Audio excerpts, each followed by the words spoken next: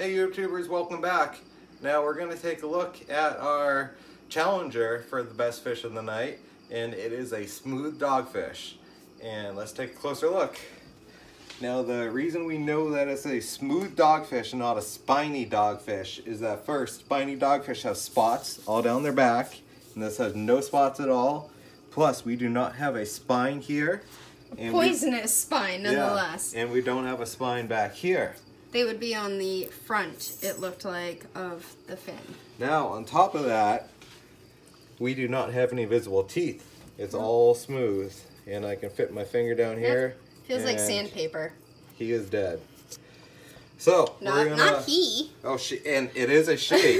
Not and he. The reason we know that it is a girl is because it does not have caudal fins back here. Or, sorry, claspal fins back here, which normally trail behind, and it has female parts, for lack of a better term. It's a girl.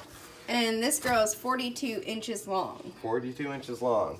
Now, we're going to fillet it just like any fish, and these actually are really good from what I've heard. So we're going to find out firsthand. Now, when I first start filleting a fish, I'm right-handed, so I want to go back just like this. Now, I have my bubble blade here, all sharp, ready to go, and I'm going to start just like any other fish, except I'm going to be really careful because I've never done one of these before, and I feel a lot of tummy right here, and I do not want to cut into tummy. Please don't. That's why there's a towel on the counter. I'm going to start back here, and I'm going to just mark the backbone as I go. Nice and safe way to do it. Right down the backbone. Try to keep it as clean as possible. Now these fish, fun fact is that they're caught off Massachusetts and they are sold overseas to London, and they make fish and chips. And I think on here I got on the wrong side of the backbone somehow, so I'm going to try again on this side and go back towards the tail and make my way back. So sharp. It is a very sharp knife, and I definitely did go through the backbone with my first time, forgive me.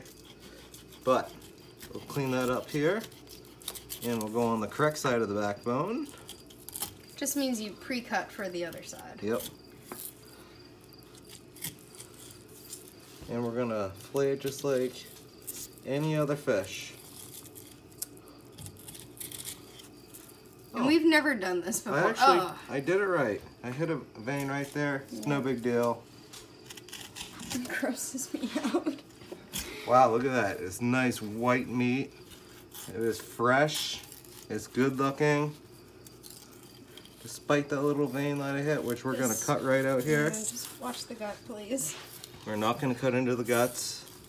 I'm just going to hold the fillet up and really skin back slow. We're going above the ribs, and we're just hitting those bones. Good baby.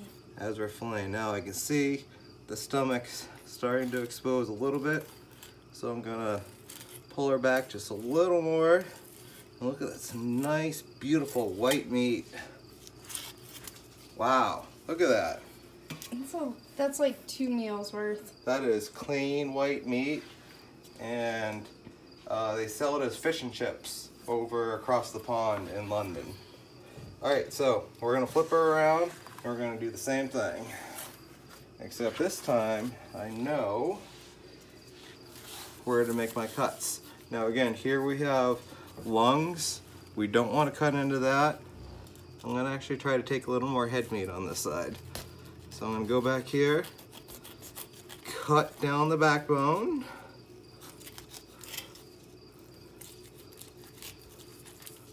and just start peeling my meat back. Nice and slow. We're not in a rush here. And I have a nice sharp knife that's going to make nice beautiful cuts. Now this is my first time again filleting a dogfish, but I got a sharp knife and I'm intrigued and I want to know. So, going right down the backbone here, into my towel because it's bigger than my cutting board. But wow, I got nice white meat. And this looks good. I mean, I gotta admit, it sells for 25 cents a pound, but there's no such thing as a trash fish. Only trash cooks. So we're gonna clean this right up. Take nice long fillets. Go above the fins. We got no use for fins here. Above the stomach. You can see I hit it just a little bit there, but gonna go right above the lung meat. And for my first time filleting a smooth dogfish, I'm gonna call that pretty darn successful. And look at that. There's even some more head meat. Bonus head meat right here. And boom, look at that. That is two really beautiful fillets. That's a lot of meat. We'll put that aside. That'll feed us for a couple nights. We're gonna clean this up and come back to you in a minute. Hey YouTubers, welcome back. All right, we've cleaned our cutting board up a little bit, and now we're going to skin the meat off the skin. So let's check it out. So right now we have two really beautiful fillets. This is really nice white meat, and I must say I'm surprised. Now the first thing you're gonna do before you skin any meat is you're gonna sharpen your knife. Now you don't have to go fancy. You can just get a little sharpener like that and just go 4 or 5 times real quick. No big deal, because you just wanna have it as sharp as possible. Now, with this, we're just gonna slowly that was fast. skin the meat off the bones, and I must say this was really attractive meat. The skin is really tough on the backside, so it's skinning off the bones really quick. And it's not like scales that just fall apart. yeah, it's not like some other fish where, you know, you could easily cut through that backbone, or you can cut through the skin without trying. It's got a little bit of a bloodline on the skin, which is unique. But let's cut through this real quick and see what happens. Now I got a little excited there and messed it up a little bit. But that happens, and all you gotta do... It reminds me of a striper fillet. Yeah, a little bit like a striper fillet. All you gotta do is make a little start, and then we'll flip her over again, and we'll start over. That happens from time to time, no matter what type of meat you're skinning. And it typically means you're going a little too fast. So we'll keep on filleting this guy, and I really must say it's an attractive white meat. And I'm not surprised, because this is not a trash fish. It is actually sought after overseas, mainly for fish and chips. So wow, look at that. Flip her over, and that is a beautiful looking fillet. We just have a little bit of skin left over, and the same thing. This is my first time ever cleaning one, so you can hear that. bear with me. Yeah, you could hear that cutting right through it. Listen. Same thing here. I'm just going to take that off. Oh, I was hoping you could hear it. No big deal. Maybe on the other one. No big deal.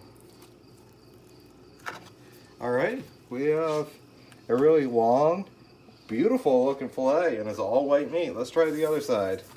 So this was a 42-inch fish, so we have a good amount of meat that we have to clean up the skin here. And just like before, I'm just slowly, oop, I know that sound. That means I'm cutting through the skin, and I don't want to do that. And typically when I hear that sound, I'll straighten my blade out, and I'll go just slowly across. And I'm sort of doing the same thing I did last time. We're here at just such a long fillet. It just... So maybe we can hear it this time. We'll try and Alright, hear it this time.